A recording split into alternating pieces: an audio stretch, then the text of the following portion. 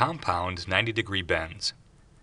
When fabricating compound 90-degree bends, the two variables that must be considered are the distance between the bends and the bend angles.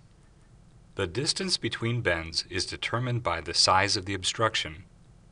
The bend angles needed to form a compound 90-degree bend should also be chosen. Normally, two 45-degree bends are used to form the bend. However, any combination of angles will work as long as their sum is 90 degrees.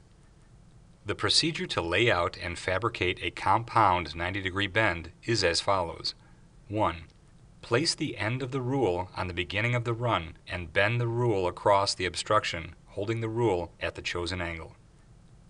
Measure the distance to the first bend. Measure the distance to the second bend. Make pencil marks on the conduit at the measured distances. Align the pencil mark on the conduit with the center of the bend benchmark.